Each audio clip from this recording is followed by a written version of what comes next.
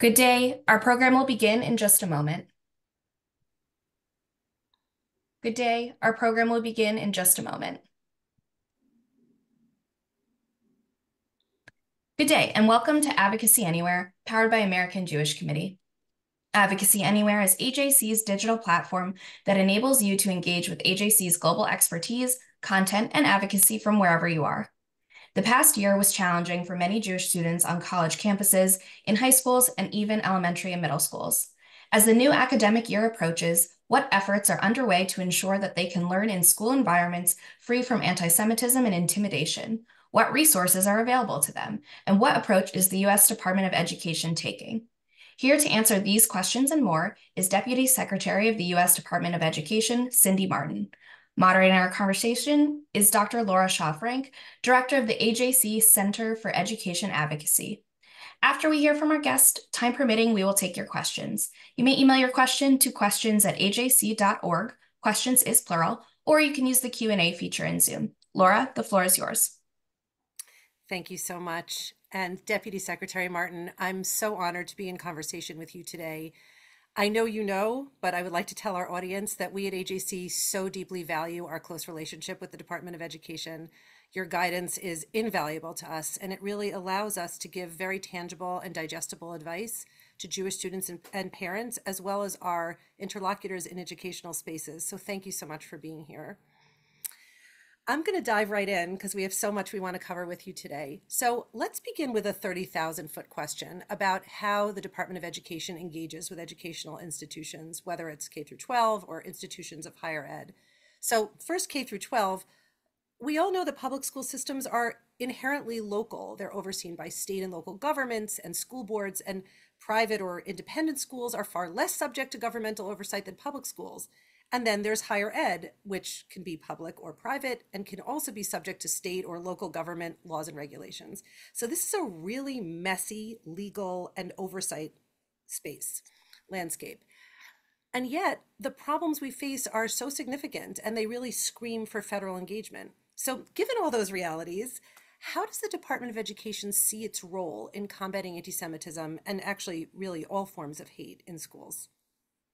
Thank you for opening with a 30,000-foot question and getting right into the how, because as a lifelong educator, I'm always trying to unpack the how. I like to get past admiring the problem and wringing our hands. What should we do? And you're right, it's screaming for engagement here. And you and I just met right before we started. We already decided we're going to go have coffee together because we're lifelong educators and teachers. So I bring that to this space. And leading as a deputy secretary here at the Department of Education alongside Secretary Cardona, who's also a lifelong educator. We bring that to the work. And I'm glad in your question and framing, you outlined this idea about K-12 public school system being incredibly local, quite frankly, as they should be. And yet there needs to be federal support, guidance, and enforcement.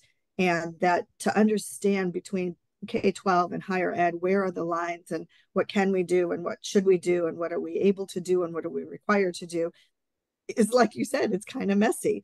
But like any good kindergarten teacher, we like a mess. We can get right through it and get straight to the core of it. So I'm bringing my personal story here just a little bit in how I go forward. I spent 17 years as a classroom teacher. My first 7 years of teaching were at a private Jewish day school in San Diego. That's my background. I'll just go ahead and let you know I'm actually in San Diego right now, visiting my mother, who's 86 years old and has been very involved in the Jewish community here in San Diego her whole life. She was president of our local temple. She was the president of Jewish Family Services here in San Diego.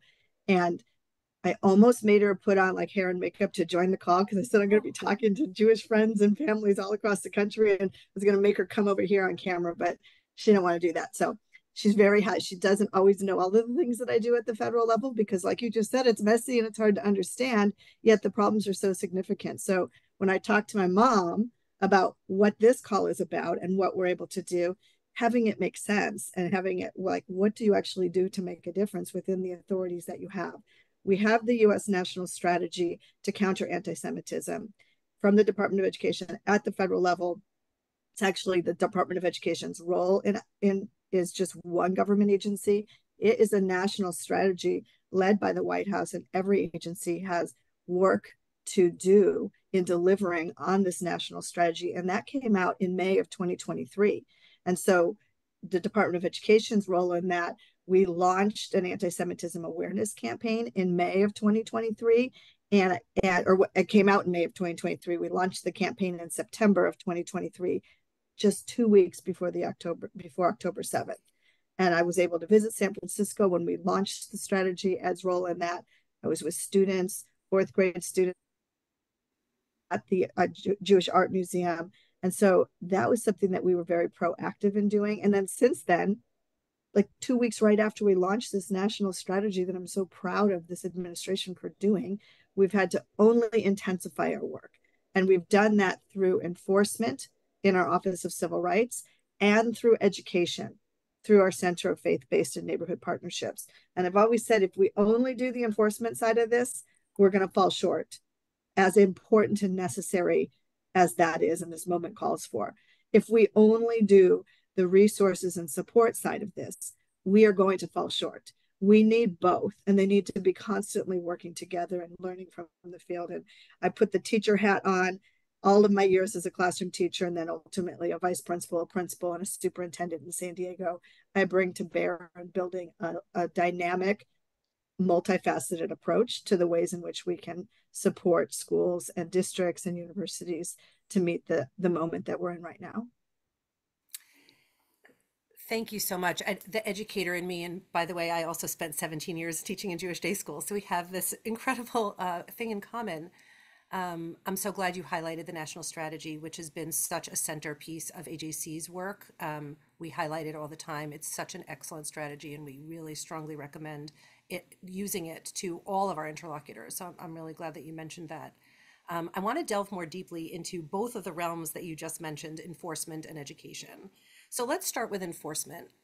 Last year, as we know, was super challenging in so many educational institutions around the country, as particularly, of course, after October 7th. With protests and walkouts, some of them became unruly, disruptive, even violent, and often expressed or at least fostered anti-Semitism. So could you talk a little bit about the Department of Education's Office of Civil Rights, or as we call it, OCR, and how OCR is investigating schools and higher ed institutions for violations of Title VI of the 1964 Civil Rights Act? And maybe we should start by maybe if you could give us a little explanation of Title VI and how OCR engages in those investigations. Absolutely. And I'll say that you should actually, anytime our Assistant Secretary for our Office for Civil Rights, Catherine Lehman, speaks, you should sign up and go to it, because this is her life's work.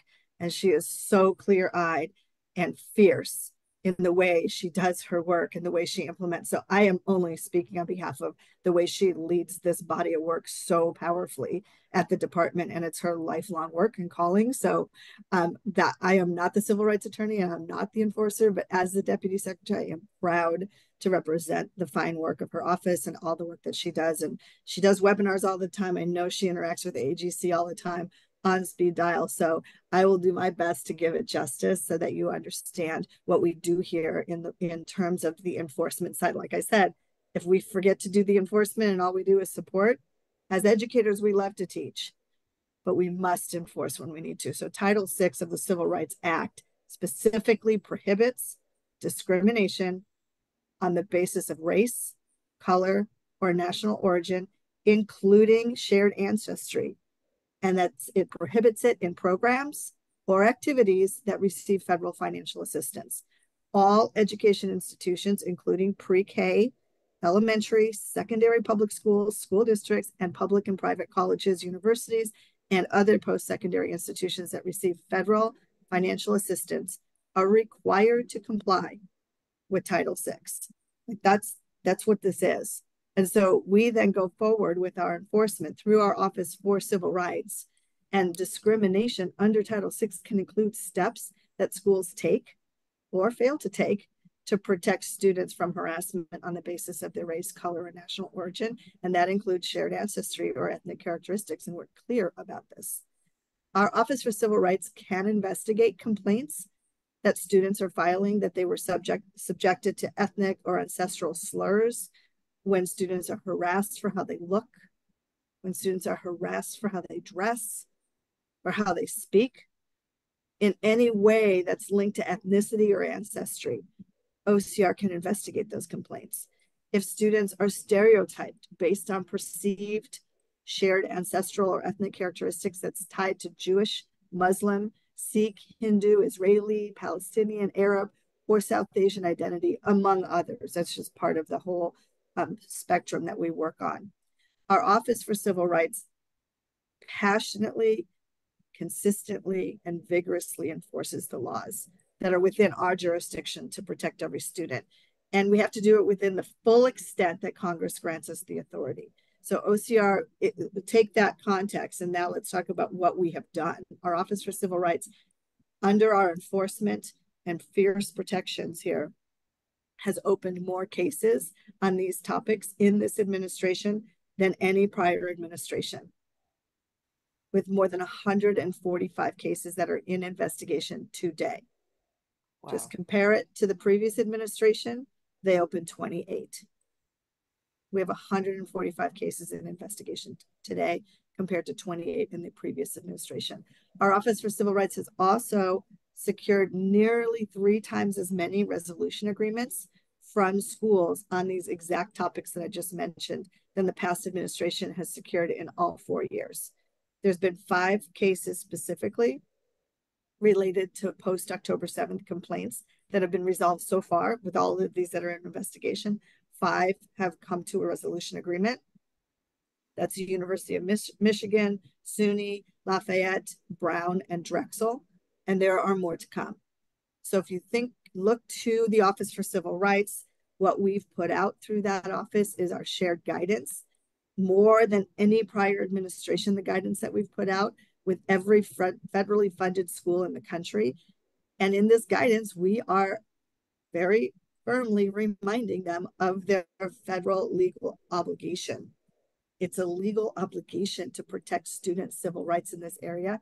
And we're putting out this guidance all the time to remind people of that.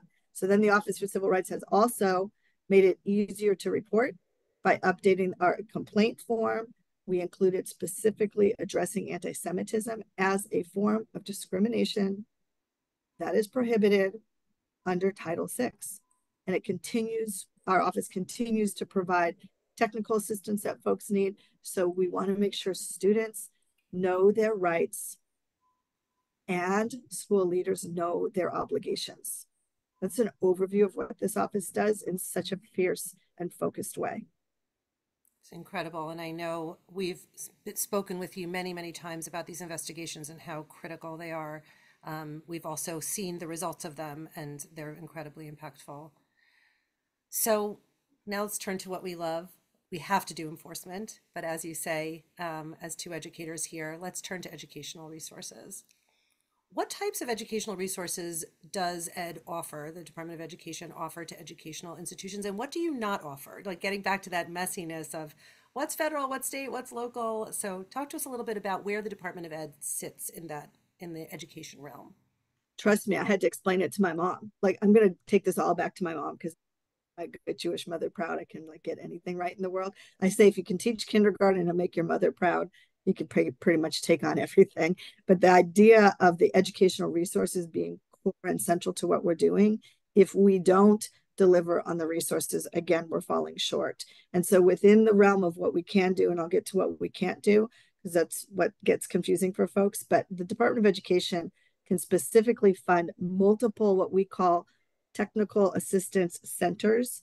These are super important because they're a way that we can push out information to the field that make it available to schools and school districts and the institutes of higher education, that by funding these technical assistance centers, they can make resources available that will help schools create the safe and supportive learning environments. Because we have great examples across the country of people who are getting it right. There are people who have gone too far off track.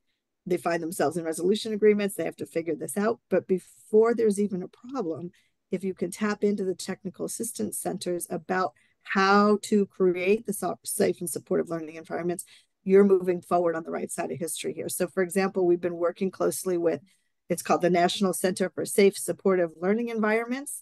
That's really important website to go to when you work with the National Center for Safe Supportive Learning Environments, you'll see that they've assembled resources that are related specifically to anti-Semitism and Islamophobia, and then they can disseminate those to districts across the country. So tap into that resource that is funded through the department. Then this summer, we developed and released a new resource guide. We're always coming up with more things, learning from best practices that we've learned in the field. This that school year was upon us. We spent the summer making sure this was ready to go, plug and play. The resource guide is called Free to Learn, Leading Inclusive Learning. We wanted to do that ahead of the coming academic school year. It's upon us now, but we've already released it. The goal for this guide was to make sure that campus leaders have the actual tools that they need to restore the learning environments that were disrupted. And they can also use the toolkit or the resource guide to assess their programs.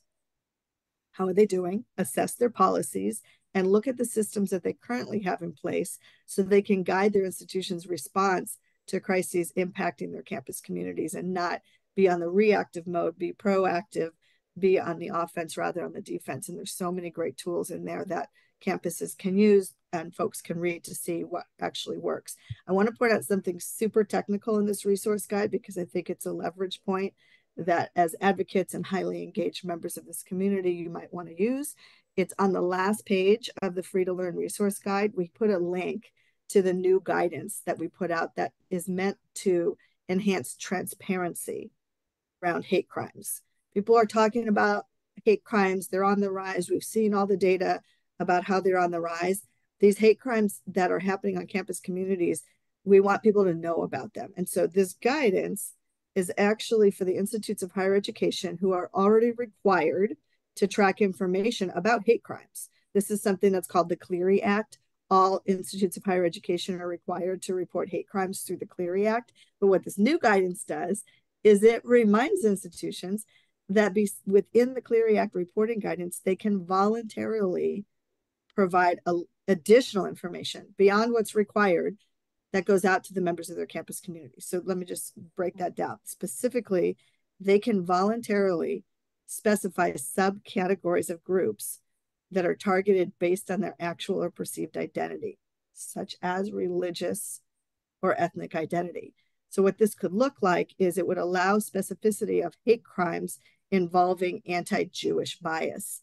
Rather than simply noting hate crimes, which is required based on religion, you can actually drill it down and say hate crimes based on anti-Jewish bias. Let's be specific and talk about the hate crime that is existing on our campus and report it within your Clery Act reporting guidance. We think that this guidance is going to allow communities to be empowered with more detailed data that I think is incredibly helpful. It will help governments, it will help campus leaders, it will help communities figure out best ways to equip themselves so they can better respond to the types of hate that are affecting different communities in different ways and ensure that all students are safe on their campuses.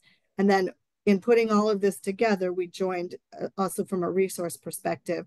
We worked with the Department of Homeland Security and the Department of Justice. We put together a webinar. This is on the resource guide again. We called that Supporting Safe and Resilient Campuses. And that webinar was meant to provide each agency's resources to leaders and staff of institutions of higher education and for campus public safety law enforcement.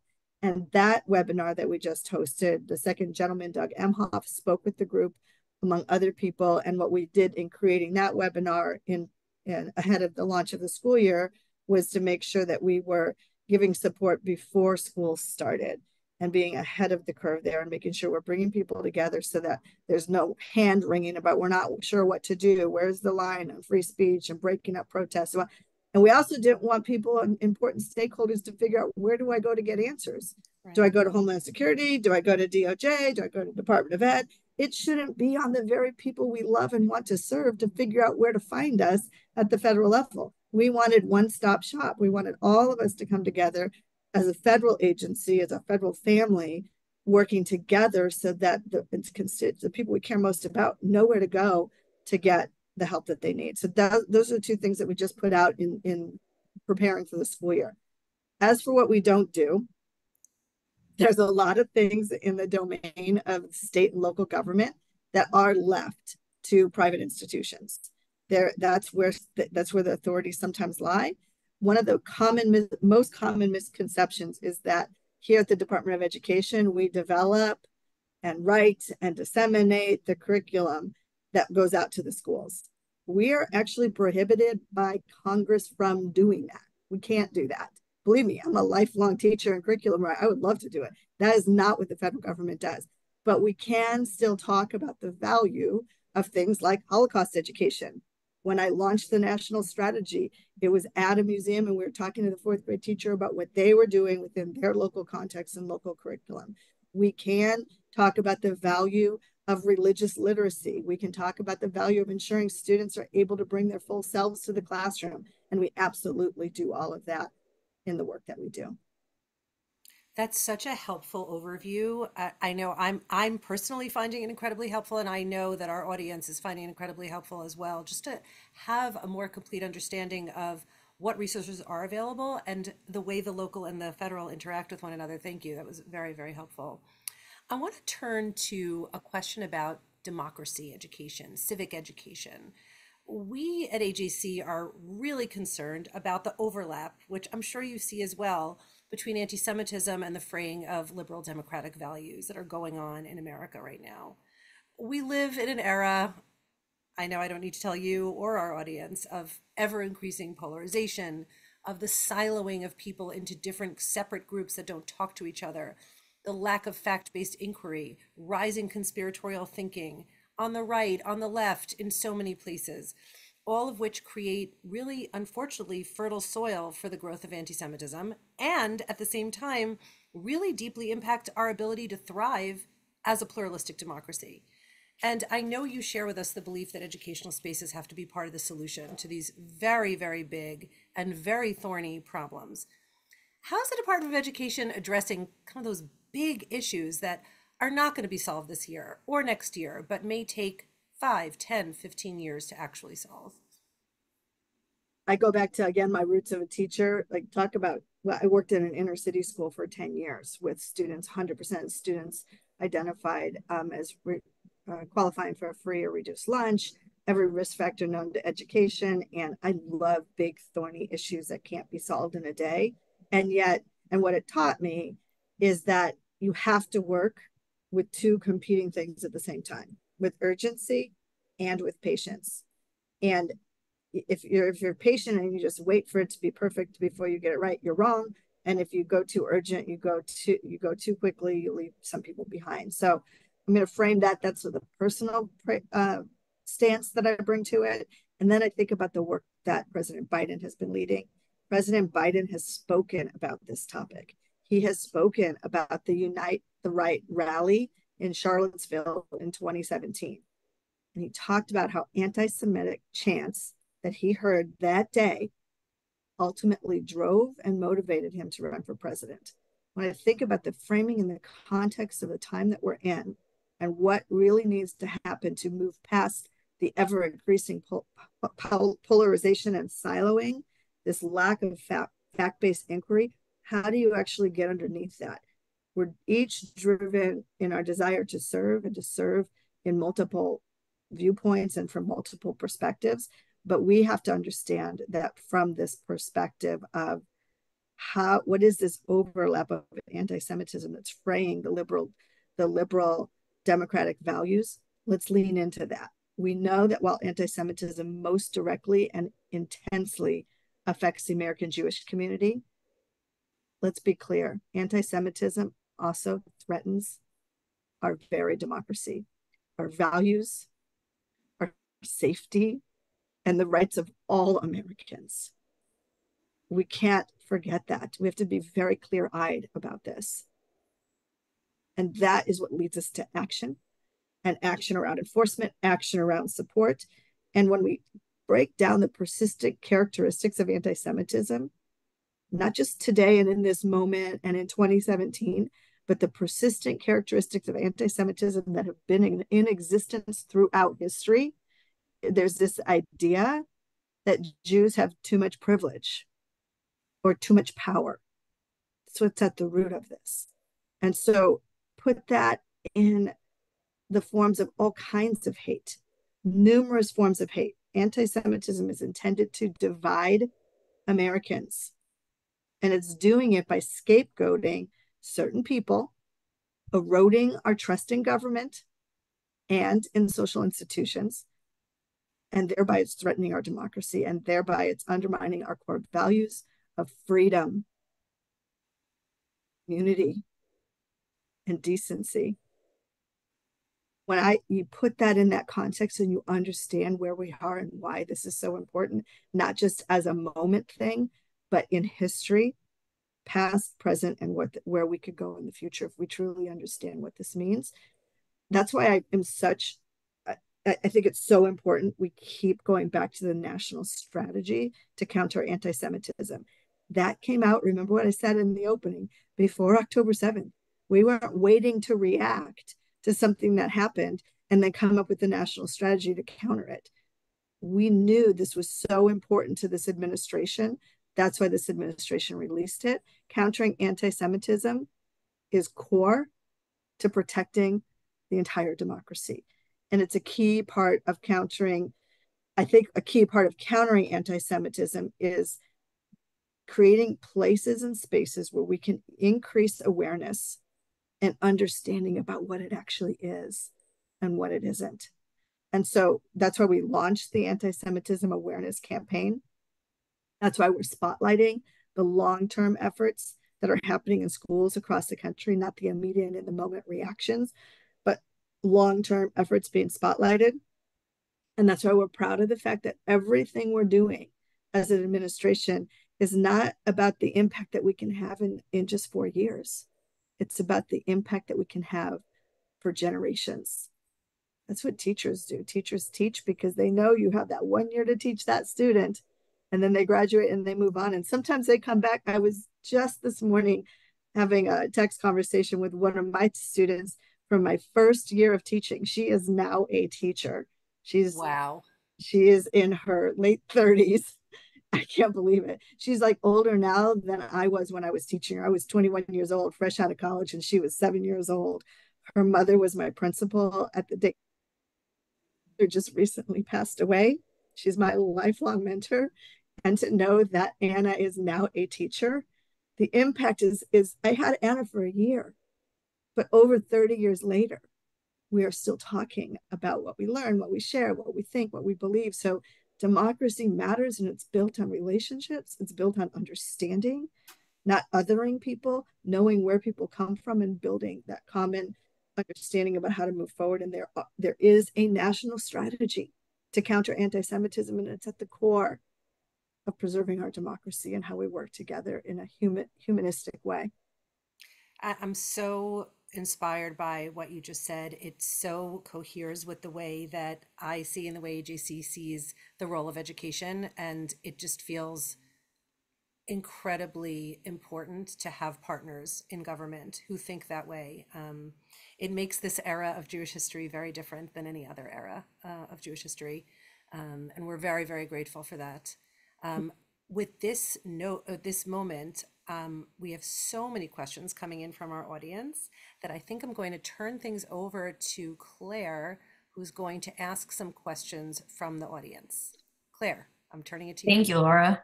Our first question is coming from several people on Zoom who are asking, how can Jewish parents and communities partner with the Department of Education in its work of confronting anti-Semitism?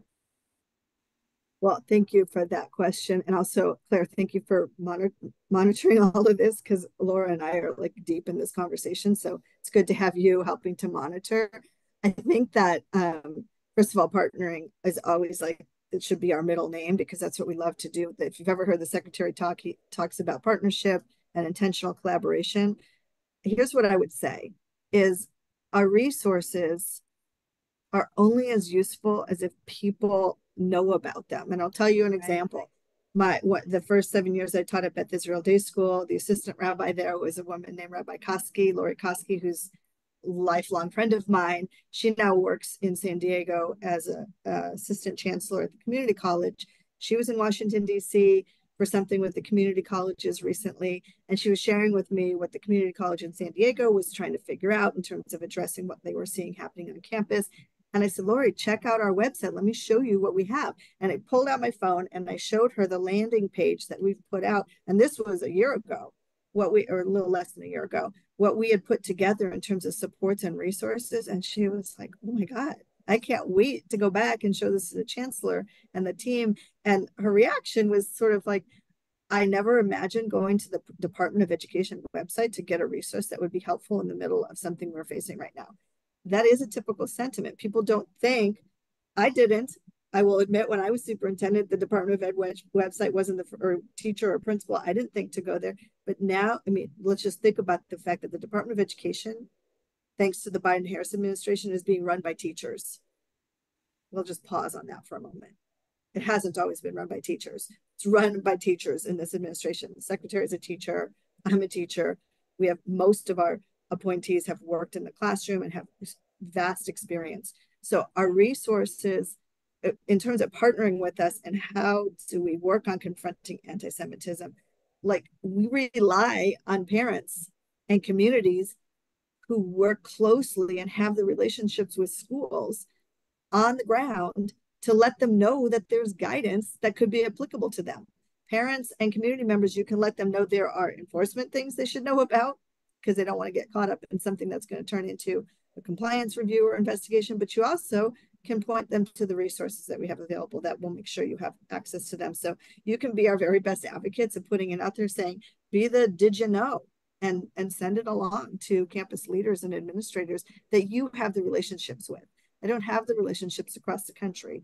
I have the relationships that I have in my beloved community, and I was able to share that with a community member that I know when I talk to her. But you do that with all of your deep connections and networks that you have that are so valuable. Let them know what we have available. And then we're in a constant iterative loop on when people give us feedback, we put it out there, they give us feedback, then we up it and we change things and we put more out or put less out, more of this, less of that. So just keep it moving and then let them know that these might be applicable and helpful to them and give us feedback if they need more or something different. I think it's such an important answer. And I know that we also rely so much on our parents and our students out there to share our resources as well, which are really developed so much in keeping with the national strategy. Um, you are the ones who have those relationships. You all out there, you have the close relationships with the teachers, administrators, educators in your communities who are educating your children, who are educating you. And I just want to underscore exactly what Deputy Secretary Martin has to say about that. Back to you, Claire. Thank you. Our next question comes from Lindsay Silverberg, who's asking, aside from Title VI investigations, are there other ways that the department is thinking about to keep educational institutions accountable for lack of action in combating anti-Semitism? That goes back to the enforcement arm and that we're fierce about that. Our Office for Civil Rights really is our best means of holding educational institutions accountable for violations. When there are violations of civil rights, including on the basis of shared ancestry, such as Jewish ancestry, that's what our office does. And then we also have things like equity assistance centers that are available to any school and district in the country, and it can help schools. The way I look at it is, I mean, I just talked about the 5 resolution agreements that Office for Civil Rights has just secured in recent months. Those are the cautionary tales to universities and leaders to say, do you need to get yourself into a situation where you're being investigated and you have to enter into a resolution agreement with the Office for Civil Rights to get on track to be on the right side of the law in history?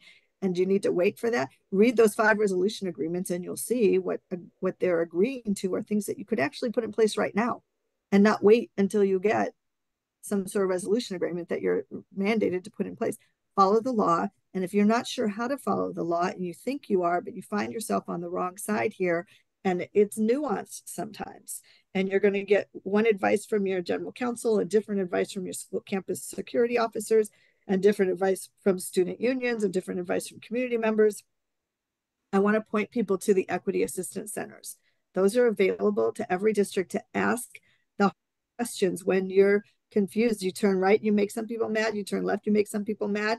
You go straight and you might be on the right side of the law, but you have everybody mad on either side, but you need to know you've just followed the law and how do you communicate it. Like, we can help with that. And this can prevent them from ever needing to be investigated in the first place. Thank you. Our next question comes from David Goldman, who's asking, how do you collaborate with other federal agencies and committees like the Department of Justice or the House Education and Workforce Committee, for example? And what about with state and local governments? Well, I outlined a little bit about how our new guidance just came out through our collaboration with the other federal agencies like Department of Justice, Department of Homeland Security, and then our collaboration with House Ed and Workforce Committee. That all that collaboration is the cornerstone of what we do. We can't exist in a silo in how we do this work. So what happens is the laws that are passed by Congress, we readily implement. And with the budget that Congress gives us, we could talk about if it's enough budget or not budget, but that's not what this meeting is about. We readily implement the laws that are passed by Congress, and we do it with the budget that Congress gives us. Our current budget request, I will be clear, for the Office for Civil Rights is not what has been passed by Congress. So we're always eager for greater support to keep pace with the growing demand. And we've been our secretary has been clear in our budget request, and AJC is very well aware of all of that. But we also work very closely with other federal agencies, like I mentioned. For example, that webinar that we just had with the Department of Justice and Homeland Security that was specifically focused on campus safety, which, by the way, came from these regular cadence of meetings that I have with stakeholders across the field saying we need to have more information on campus safety. And so that webinar was direct response to what we'd been hearing from the field. And we, it was for campus, it was about campus safety, but it was for both the leaders of the higher ed institutions and for campus public safety officers so that people had real-time information from multiple federal agencies all working together. So a campus leader didn't have to go to 3 different webinars, one with DOJ, one with DHS, one with Ed, and then try to piece it all together. We did it as a one webinar. Our secretary kicked it off. The second gentleman was there. There were speakers from each agency, and then there were resources put out afterwards. So it was a clear and coherent approach and a one-stop shop for people to know how to improve campus safety and respond to difficult circumstances that are popping up all over campuses. More than difficult, but we all know what we're facing. Our next question came over email and is asking, there are types of anti-Semitism that are easy to define and others, especially those that overlap with anti-Zionism, that are harder to define. How does the department define anti-Semitism? An easy question for you. Am I gonna write a dissertation here? Like, let's. The U.S. national strategy for countering anti-Semitism is very clear, and it's a good resource to go back to. And I want that to be at the front of the mind for everybody. That document that came out, like I keep saying, before October 7th, should not be sitting on anyone's shelf collecting dust, because these are tough questions and nobody pretends to have the ultimate answer. It's a matter of opinion and perspective and history and context. All of that gets put together. But in that document, in the U.S. National Strategy for Countering Anti-Semitism document, we welcomed several definitions of anti-Semitism, which serve for us to use as a valuable tool so we can raise awareness and we can increase understanding of anti-Semitism. Our Department of Education's Office for Civil Rights does consider the working definition of anti-Semitism of the International Holocaust Remembrance Alliance, the IRA. So the national strategy also made clear that Jewish students, Jewish educators, administrators are sometimes discriminated against because of their actual or perceived views on Israel. And we want to be clear that all students should feel safe and be free from violence, harassment, and intimidation on their campuses. Our last question before I turn it back to you, Laura, is we're all in agreement that this is a very challenging time to be in educational spaces, whether as a student, administrator, or faculty member. But is there anything that's giving you hope in your work at this moment? I mean, I think teachers always have it built into our DNA to always have hope. Teaching is always an act of faith. You pour into a student for a year and then send them off to the next year's teacher, and off to go and live their dream. And so my hope always comes from that idea of wholehearted engagement, authenticity, and the human response to difficult situations where we come together in conversation and have joy be at the center of tough things that we do. I was on a call with students, which I try to do as often as possible. And one of the things students said the other day, they're kind of going around the Zoom room, as it were, and a question was asked, sort of like this: "What gives you hope?" And this is a smaller group, and there were people from different generations on there. And what happened was one of the more senior members of the group says, "You know, what gives me hope is you, the young people." And there's a lot of young people on the call. And one brave young woman spoke up after that very respectfully and said, "You know, I'm glad that the younger generation, gives you hope, but that sometimes makes me mad when I hear you say that, because you left us a mess and now we got to clean it up. All your hope is in us. Do it with us." And so I thought, woo, she was making it spicy. But I get it. I get what she's saying. Like, are we in community? Are we working together? Are we listening to different viewpoints and perspectives? And are we bringing joy into every conversation that we have, even when it's hard? And the human capacity to hold great sadness, fear, and worry at the same time with great joy is immense. We can do that. We are able to hold both. And sometimes two things can be true at once. And so that's what always gives me hope, is creating spaces where people's voices can be heard, where education can occur, where learning happens. And there's a difference between teaching and learning. A lot of people, teachers are great, but you got to make sure people are learning, and learning happens in the safe spaces that we create. And we create those spaces through rigorous enforcement when necessary, appropriate funding always, and ongoing teaching and learning for the adults, the communities, and the students that we care so much about. Thank you so much, Deputy Secretary Cindy Martin. We were talking earlier about how your title is a mouthful, and I just tripped over it. So, Too many Cindy, syllables. Yes, thank you so much. Our great thanks for joining us this morning for this incredibly important conversation. We at AJC, and I know the Jewish community as a whole, is very grateful to you and to the Department of Education as a whole for all the work that you're doing for enforcing policies that act really as critical deterrents against anti-Semitism in our educational institutions. And we really see every day your commitment and the Department of Education's commitment to keeping Jewish students included and safe in school spaces. So thank you. I'm going to turn it back to Claire. Thank you, Deputy Secretary Martin, for today's timely and insightful conversation, and thank you to our global audience for tuning in today. For more information, including resources for students, action items for administrators, and ways you can get involved, visit our resource hub at ajc.org/Center for Education Advocacy. Thank you again, and goodbye.